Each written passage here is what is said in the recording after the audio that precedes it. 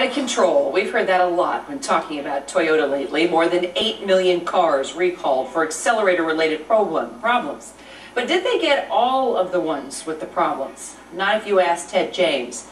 This is where his wife's Prius ended up. She was seriously injured when the car shot up to nearly 100 miles an hour. Like we said, she was driving a 2005 Prius. It's not part of the accelerator recall yet.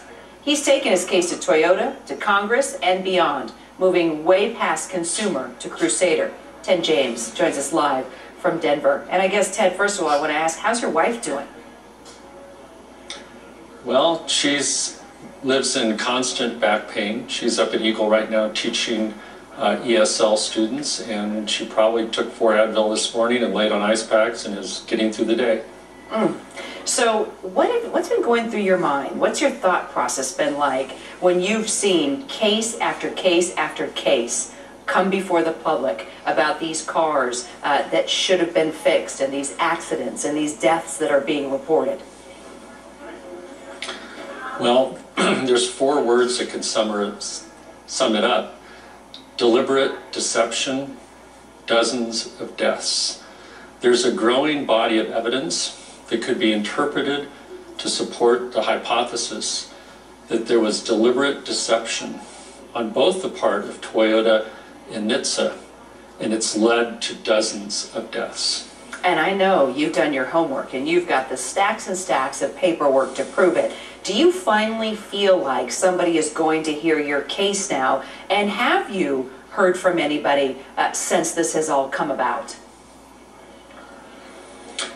Oh yes, I've heard from a lot of people. But the bottom line is that Toyota needs to retrofit all drive-by-wire vehicles that they've sold since 2002. This is approximately 32 million vehicles with the brake override system that they're talking about installing on all their new vehicles. That was the oversight that they made when they went to this new technology of drive-by-wire instead of having mechanical parts that connected your gas pedal to your engine. And they need to retrofit all of these. Until they do, we're going to continue to see these deaths from Toyota unintended acceleration. You know, if only 0.1% of the 32 million vehicles actually exhibit this malfunction, that's still 32,000 vehicles out on our roadways right now that could potentially kill someone. Now, I've heard people on the news say that you're more likely to be struck by lightning or hit by a school bus than you are to have a runaway acceleration event in your Toyota. But the point is, if you end up killing other people in your Toyota, how are you going to live with yourself? You have definitely done your homework. As you are listening to the hearings today, and I know you're paying close attention, what is it that you want to hear from Akio Toyoda? And could there be something said that would somehow give you justice, hope, encouragement, anything? Well, I'm not going to hold my breath, but what I want to hear him say is that Toyota is going to swallow the bitter pill and spend whatever it takes, and it could be as much as $100 billion, to install this safety feature on all the vehicles that are out on the road. That's what needs to happen. And I want him to understand that the reason he's testifying today is because his staff chose to ignore my warnings.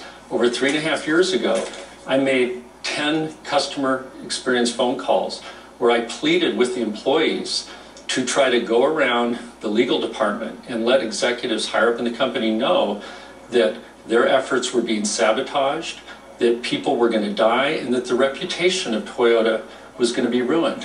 3.5 years ago, I predicted what is unfolding today.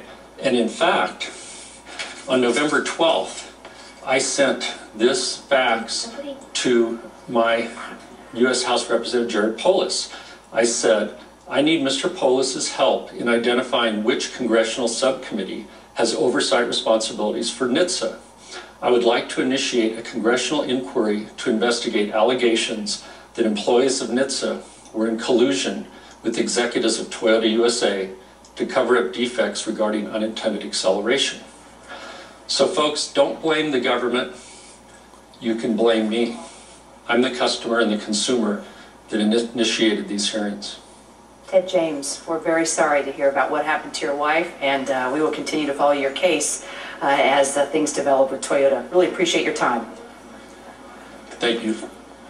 Well, Mr. Toyota, his name, his heritage, his company, his nation's pride, all on the line today in Washington. Foreign country, foreign culture, foreign language. I don't know. You think he's a little bit nervous?